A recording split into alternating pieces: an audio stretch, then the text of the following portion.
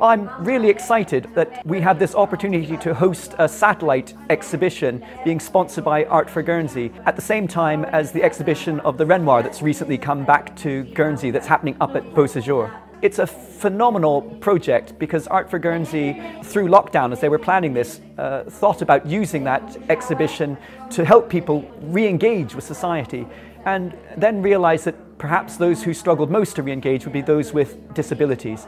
And so the whole first day of the Renoir exhibition is devoted to making access for people with various disabilities. I made a bracelet and I did a butterfly, not a butterfly, what was it? Bumblebee, and it was made out of card. I think it was cool. I never did it. I never did that before. We got a tiger. We had to pick which animal we liked. I liked the owl, I did, because it's nice colours. He's smart, good eyes, nice eyes. I helped create 2 pieces with Jill Herschel. It took about 3 weeks to create it, like jungle and with pockets, and you could put anything you want in the pockets. Scissors, paper, whatever. Something to do with my hands, because if I've got nothing to do with my hands, then they're in my belt all the time. And it's not very nice being in the belt all the time. So if I've got something to do with my hands, then it's a lot easier. I've been waiting here at the Ron Short Centre for about 2 years to host some kind of exhibition, having stripped the walls and finally having them painted and having the lighting put in. It seemed silly just to put the whole place back together without using the space. Suddenly those kind of 2 things came together when community services from HSC, their outreach service, got in touch and said, oh, we've been doing some work during lockdown with people who've been shut in, people who don't normally get out, kind of art therapy, and we wanted to have a small exhibition to try and encourage them and to have a little reception. And I thought, well, wouldn't that tie in with what we want to do here at the Ron Short Centre? On a daily basis, we have up to 28 service users that all get supported in their own homes to maintain their independence. And we have a staff team of 12 who go out and support them in activities of daily living. So that could be attending doctor's appointments, personal care, doing some shopping, banking. So mainly due to lockdown, it was something that was created out of that. You know, everyone's lives got turned upside down. In that time, we could no longer go out and engage in community activities like what we were used to doing. So we tried to think of a way that we could incorporate some meaningful activities into service users' everyday lives at home, keeping them safe, away from the risk of infection. You know, I've tried to pass on my arts and crafts skills to all the service users I work with. So during lockdown, I decided to produce an activity pack each week for everybody. The same activity pack went out to all of them, and it was lovely to see all the different variations that came back using the same kit. We worked with a zero budget, and I managed to use all my arts and crafts supplies from home. We did a lot of recycled crafts using empty toilet rolls, empty pop bottles, and everybody was really excited about it and couldn't wait for the next pack to come out each week. It's been a good success, and at the end of it we have managed to organise arts and crafts sessions 3 times a week, where different service users drop in to indulge in their hobby and learn to do new things, really. Viv had umpteen VHS boxes in her loft, and she managed to create tissue boxes out of that, so it was something quite useful that service users could have in their home that looked quite pretty and were quite functional as well. And it was amazing to see how much excitement that was built up around this in a very difficult time, and you know, all the hidden talents that we found and the sense of pride when everybody had achieved something. It was my idea, really. It wasn't Viv's idea, it was really mine. So she gave me all of these from her book. Every year, it's like a couple of these, a couple of those. I'm not telling you how much how many in this book. There's 200, I think. I got a table with Viv's stuff on it. Every time I finish one book, she gives me some more. And she says she's going to give me some more over the weekend. And over the weekend, she says she's going to give me another lot. So it's our idea to do something like that. It keeps me out of misery. I've got nowhere to go.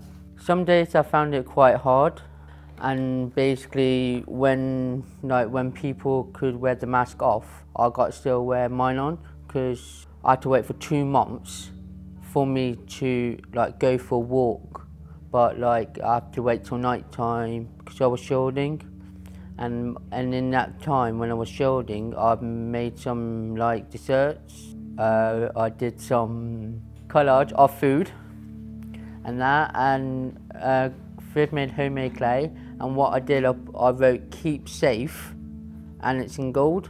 Art is it's just best how you feeling and that, because when Viv comes, she says, how do you feel? And I say something, let me draw it out, or let me show you how I feel.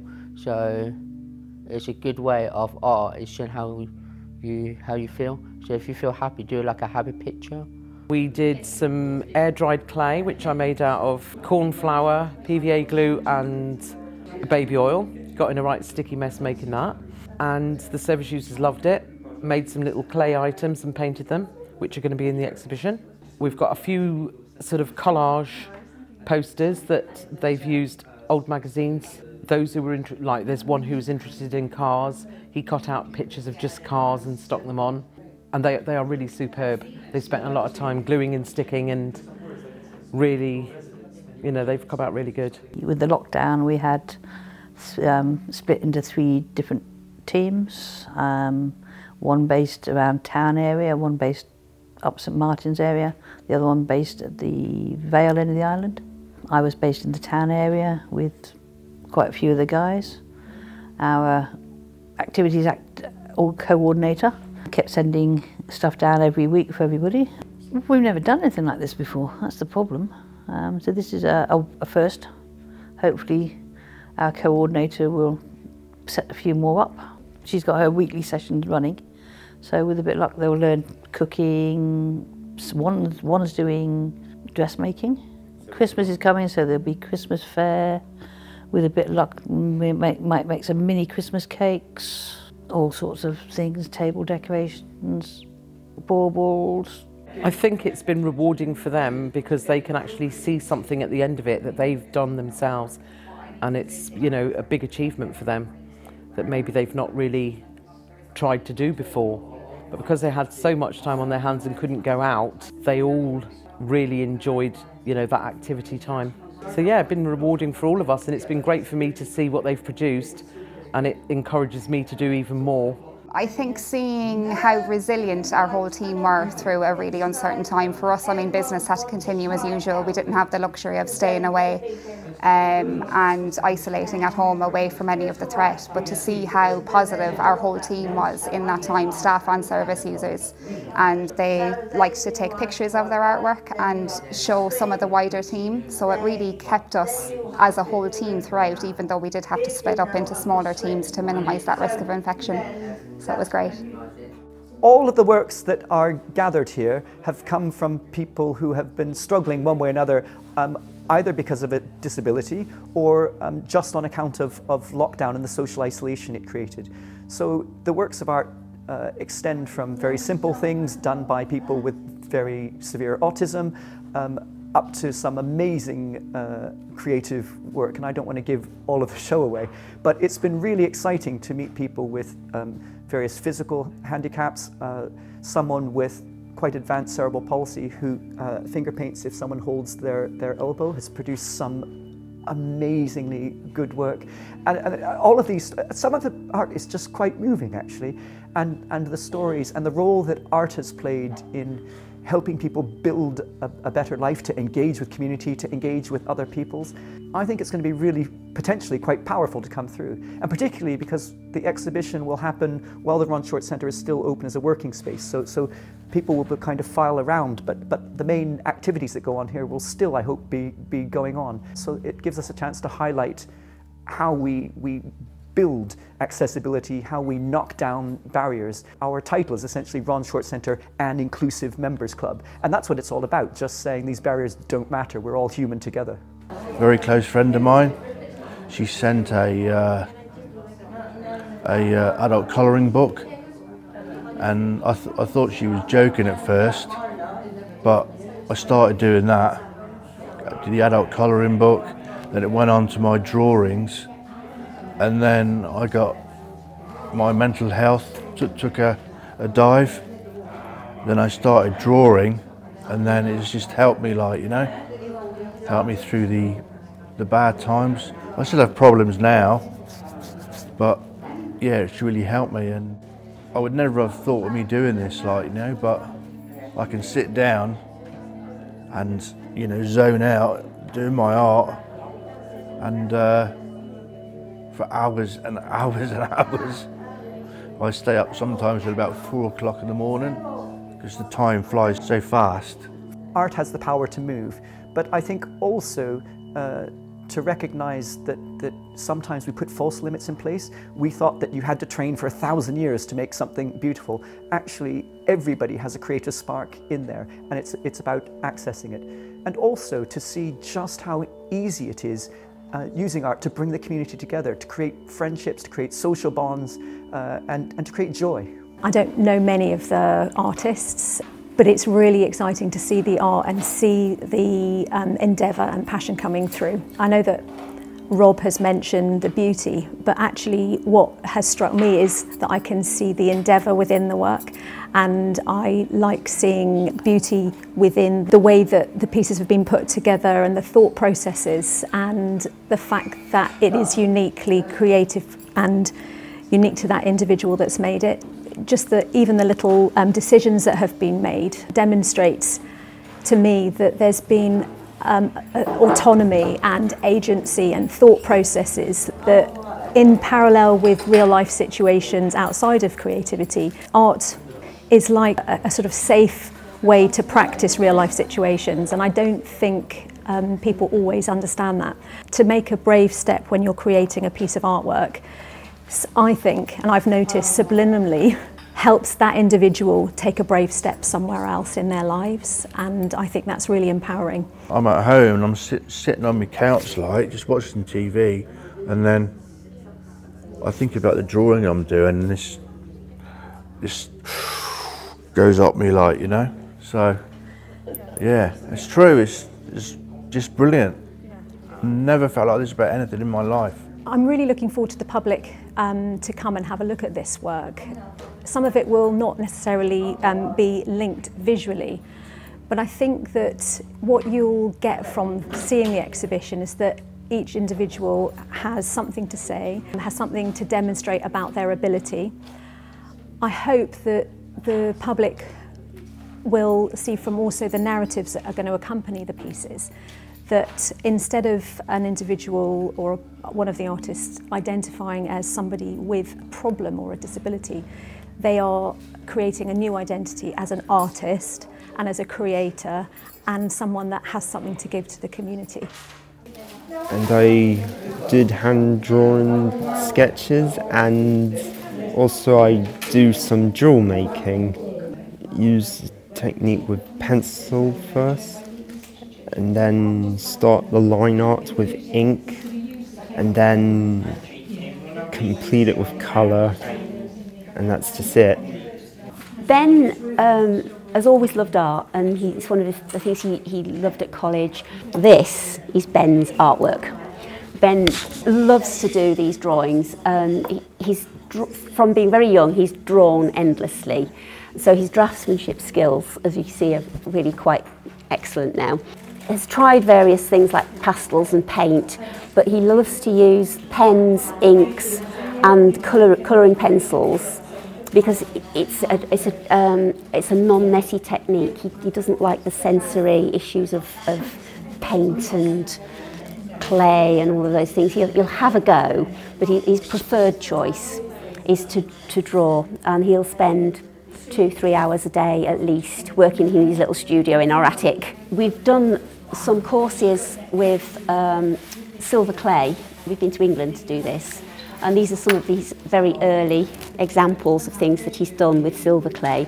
It's a really nice medium to work with, but it is a little bit messy, so he has to constantly go off and wash his hands. These beautiful bracelets, he made these for me last autumn, and that was with the silversmithing course at the College of FE, Adult Education, and I wear these. It's a motivator. He's producing something, and he needs to do this. You know, and if he's busy, you know, if you call him down, you know, put some. I've got some croissants on, Ben. Do you want to come down for coffee? In a while. I'm busy. You can't. You know, he doesn't want to be distracted. He wants to do it, and he'll spend hours up there. So it's just an essential part of his life. But he needs to do this. I've done art since I was old enough to pick up a pencil, which was, you know, obviously about 18 months, I think, and you know, it's always been a very cathartic kind of process for me, because, you know, when I'm painting or drawing, I just kind of lose myself and everything. And yeah, I moved back to Guernsey 2 years ago, and I was living in London prior to that.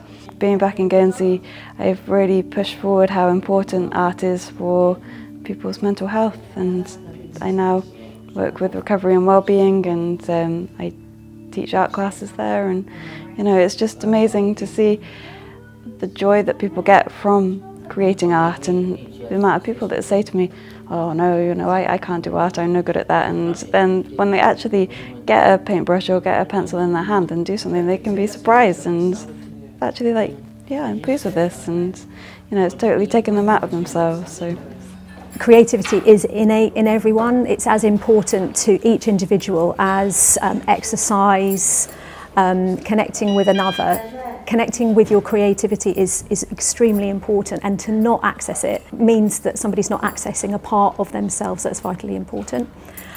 So I'm excited to be involved because I know the value that art can bring to an individual and that creativity can bring to an individual. Well, this was a piece that I actually did when I was living in London, and unfortunately it was just after I'd lost my dad, so it was, you know, I was going through a very difficult time mentally, and I was putting too much pressure on myself and doing lots of different paintings, and I wasn't pleased with how it looked, and so basically I decided to keep the face which was actually my face, and then I used this image that was from my friend's hen party a year before, and when you're at a hen party you're holding up different props and everything, but I thought that was quite a good metaphor for when you're grieving, you're feeling sad, and then you have to put on a face to like everybody else, especially in London. I felt a bit isolated. Painted over the rest of it, and yeah, I thought it worked because I was going to a lot of different art galleries in London, and they were very contemporary, and it's nice to see something totally different to what I was used to doing with my portraits. I'm really pleased that I was able to get involved with this exhibition here, because I know that it's been ongoing for a while, and there are people involved who art does really help them, and especially with their mental health. And I know that art's helped my mental health, and I would like to just encourage anybody that's listening or watching or doing both, just to fight the fear and do it anyway. If you think, oh no, I'm no good at that, but if as soon as you've got a paintbrush or a pencil, just get into it. And like I say to when I'm doing the classes, I'm like, any mark is a good mark, because you've started something and then it can just go.